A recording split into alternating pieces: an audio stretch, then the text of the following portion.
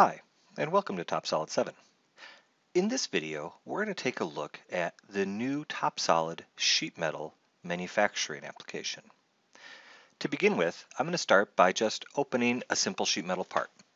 In this case, I'm keeping this sample simple. I'm not starting with any type of bent shape. However, you could use TopSolid sheet metal to calculate the flat pattern and then continue on to manufacturing of that flat pattern after. So in this case, I'm going to start with this simple plate.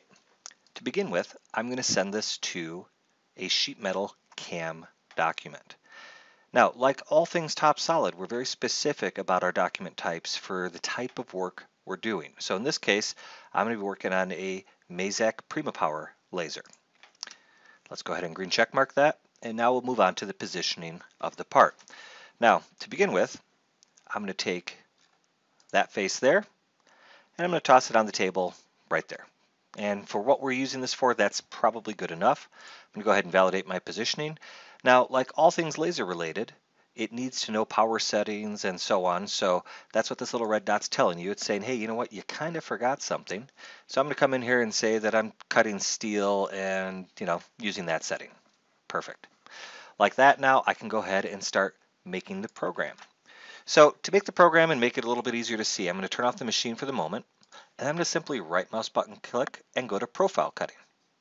When I go to profile cutting, of course, I need to go to my power settings here and I need to force the cutting conditions.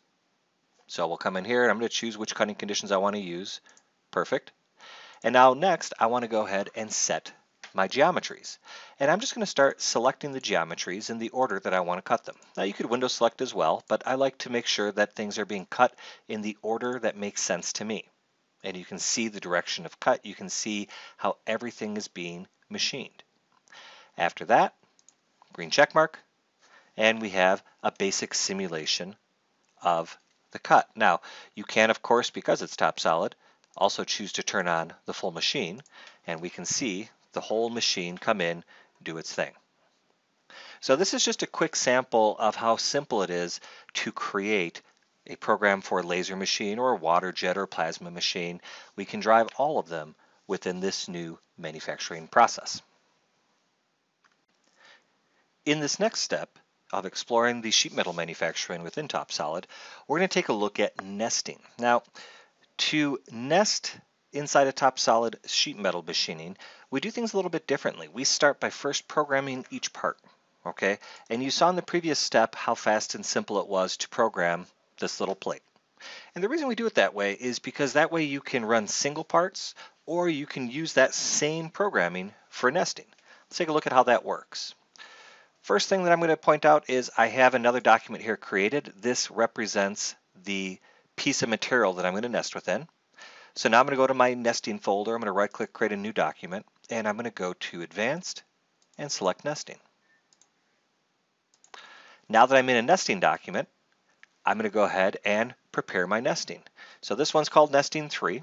This is the third nesting I'm doing. I'm going to call this whatever it is. Maybe this is Op 1. You can name them as you want. I'm going to come up here to the Nesting tab and choose Automatic Nesting. And to begin with, it wants to know what are the part documents that I want to nest. So I'm going to come into here, Shift Select everything, and just use the power of Windows to drag and drop those CAM files into this document. From there, I'm going to set the quantity I want for each. So maybe for the cover, I want to have 50, right? Maybe for the L support, I want to have 50, and maybe for the plate, I want to have 20. Perfect. You could even set a priority to them. If they're all set to the same priority, that means you want to nest all of them. But if this one is more important, you want that to be a 1, this to be a 2, and so forth, so on. Okay? Next, I'm going to go to my supports. This is the blank that I'm going to cut all these parts out of. I'm going to grab that. Drag and drop it in. Notice I have my border gaps included in there. That's fine. If we look at strategy, this is where we can choose how we're doing our packing, from what direction we want to nest from. Okay. We can tell it how many processors to use. If this is going to be a really complex nesting and you want to do other work in the background, fill out your purchasing documents, whatever, you might not want to use all the processing power of your computer. So you can come in here and say, okay, you have 8 cores. Maybe we want to only use 4 of those. Kind of cool. Next, if I go to my options, I can set my final options, and most importantly, I can choose what type of nesting document I want to create. I want to create a nested sheet metal cam document, and more importantly, I want to use my same machine.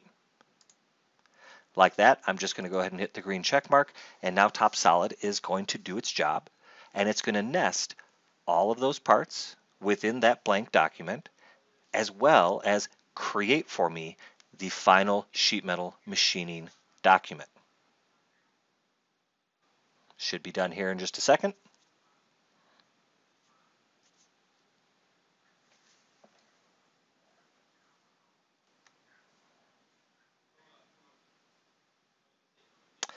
And like that, that is how many documents or how many parts it could fit in this nesting.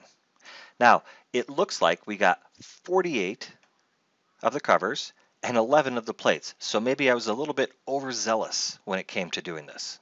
Okay, but no big deal. We can always go back and edit this. We can come in and say, okay, well, you know what, maybe covers, let's try 10. Let's leave the plates at 20 here, and let's leave our L supports at 50. And up here you have a choice of recomputing or completely starting again. Okay, I'm going to go ahead and just recompute, but with my new numbers. So 10 covers, 20 plates, 50 supports. Let's see what happens.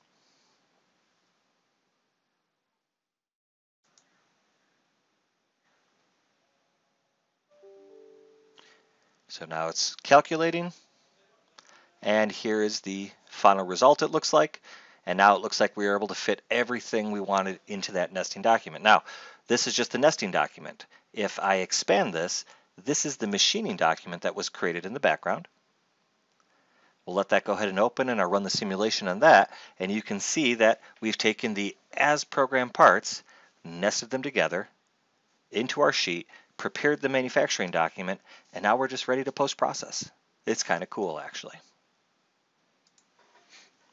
Okay, here's the manufacturing document, and if we go in here and we select some of these and we choose simulate, you can see that the software has done a great job.